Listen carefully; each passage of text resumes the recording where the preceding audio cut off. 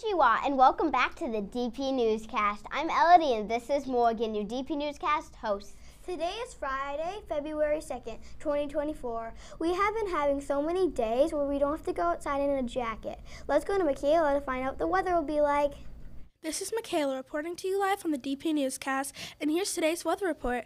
We're expecting a high of 45 degrees and a low of 30, with wind of 12 miles per hour and sunny skies. Seems like another outdoor recess day today.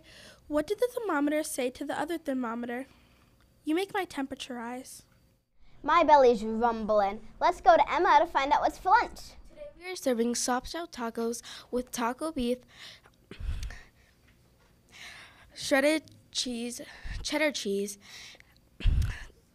lettuce, diced tomatoes, and a variety of fruit. Yummy. Did you know that today is National Groundhog's Day? Groundhog's Day is an annual event where groundhogs are brought outside and are observed to see if you can see their shadow or not. If you can see their shadow, then that means you have 6 more weeks of winter. But if you don't see their shadow, then that means spring comes early.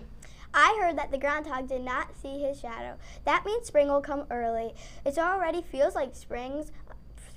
Imagine what the actual spring will feel like. Well, happy birthday to everyone today and over the weekend. Happy birthday to you. Happy birthday to you. Happy birthday, happy birthday. Happy birthday to you. Have a great weekend. See you on Monday on the DP Newscast. Sayonara.